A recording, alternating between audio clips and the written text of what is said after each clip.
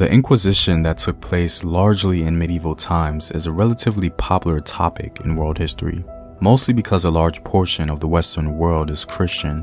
It left a mark in the minds of many, as the Catholic Church seemed to commit in full to combating heresy. The Inquisition in some ways put the Church's power on full display as it concerns world history. So I thought it would be interesting to speak about what was going on in Africa during this time.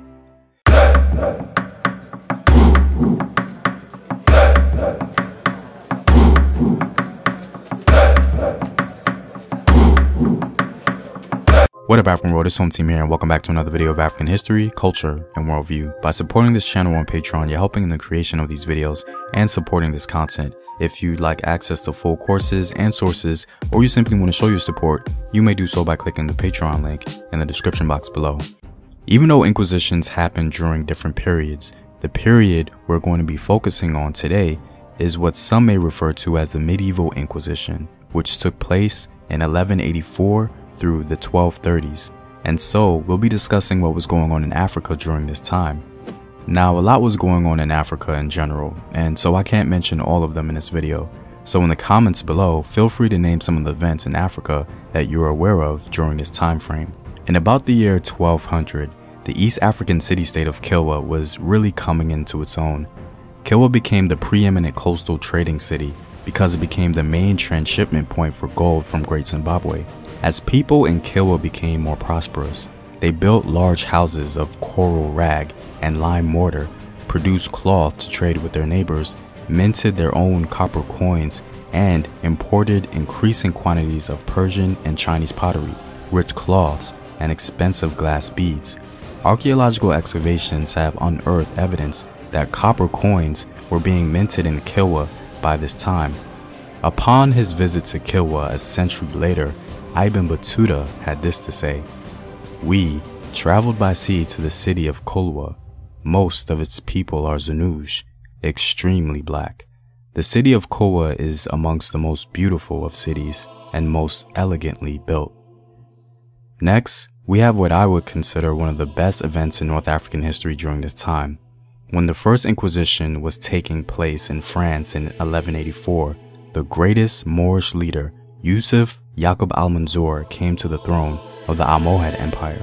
As he ascended the Moorish throne, he had to deal with a lot of civil unrest and just individuals who wanted to test his strength. He retook the lands that were taken by the Banu Ghaniya and quelled rebellions by various Amazigh clans. By this time, southern Spain was in the control of the Almohads, and the Spanish, upon hearing that a new Moorish leader had taken the throne, believed that they had an opportunity to relinquish themselves of Moorish rule. Yaqub turned his attention to Spain in 1194. He defeated the Spanish at every battle, the Battle of Alarcos being his most famous victory in 1195. It was after this battle that Yaqub was known to the Almohads as Al-Manzur, which means one made victorious by God. Yaqub continued his way through the southern parts of Spain, conquering many cities. And today, Yaqub is remembered for his stellar military leadership, vast accomplishments, and for bringing absolute glory to the African continent. During the latter end of the Medieval Inquisition, the most famous battle in West Africa was taking place. The formation of the Mali Empire began in 1235 when a young Mandinka prince named Sanjata Keita defeated the infamous Sumanguru Kante. As Sumanguru was ravaging lands, eventually capturing the old capital of the Wagadu Empire, known as Kumbisela, Sanjata Keita was gaining support from local Mandinka clans and the ruler of Mima. In 1235, Sanjata and Sumanguru finally met on the plains of Karina. According to oral tradition, even though Sanjata had some early success in a previous encounter, the final battle of Karina was hard fought, and for a moment, it looked as if Sumanguru was going to win, until Sanjata found Sumanguru personally on the battlefield and gave him the final blow, wounding him with his arrow. This was a pretty unprecedented moment in African history because Sanjata's victory was the beginning of one of the greatest empires in African history. The Mali Empire went on to greatly influence much of the cultural landscape in that region. The next moment in African history during the time of the Inquisition was the reign of King Lalibela of Ethiopia. Lalibela came to the throne just 3 years before the First Inquisition in 1181, and his reign lasted well into the key moments throughout the medieval Inquisition period. Lalibela was the most famous king of the Zagwe dynasty, which ruled in northern Ethiopia. His reign was marked by several accomplishments, including the construction of a series of churches carved out of volcanic rock. Lalibela, like many other famous rulers, is surrounded by legends of all kinds. One such legend tells how Lalibela came to have his name. The story goes as follows. A cloud of bees swarmed around the newly born Lalibela. Seeing the bees, the infant cried out, "Lalibela," which means the bees know he will rule. Another legend tells of Lalibela as a youth, at a time when Lalibela's brother was king. Knowing of the legend surrounding Lalibela's name, the king was afraid that the bee prophecy would come true. So the king poisoned the young prince, sending young Lalibela into a coma that lasted 3 days. During that time, it's claimed that Lalibela was in heaven, where God told the youngster that he would indeed survive to become king. God also commanded Lalibela to construct a series of unique stone churches. Lalibela survived and eventually came to power. Lalibela immediately started to work on the churches, and they were carved out quickly and precisely. Under Lalibela's direction, 11 churches were carved out of pinkish rock at the Zagwe capital.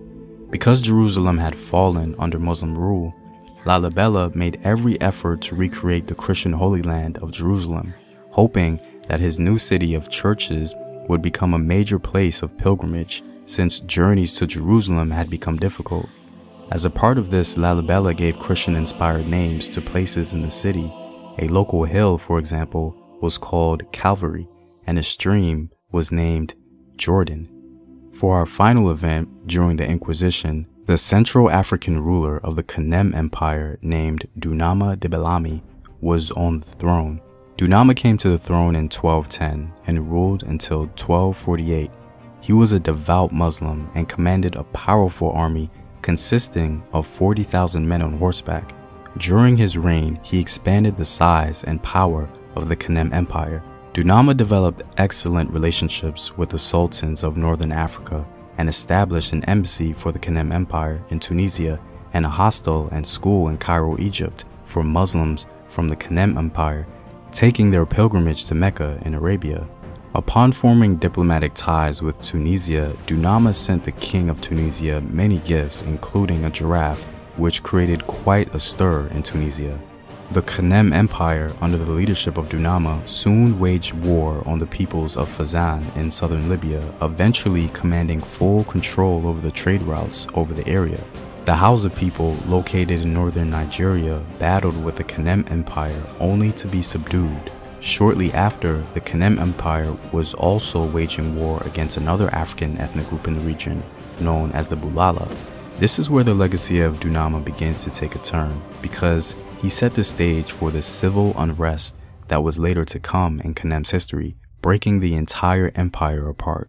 Being a devout Muslim, Dunama destroyed a very important religious relic for the Africans in the region called the Moon Relic. According to one source, the Moon Relic was perhaps a statue of a moon that made its way into the Kanem Empire since ancient times, and the local traditionalists held it in high esteem.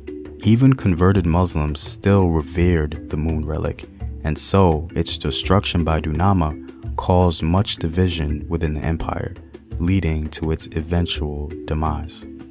Well, I'm all out, guys. I'm hoping you learned a little about what was going on in Africa during the Inquisition.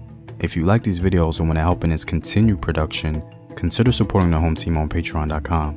The link is in the description box below. Know thyself. Remember your ancestors. Peace.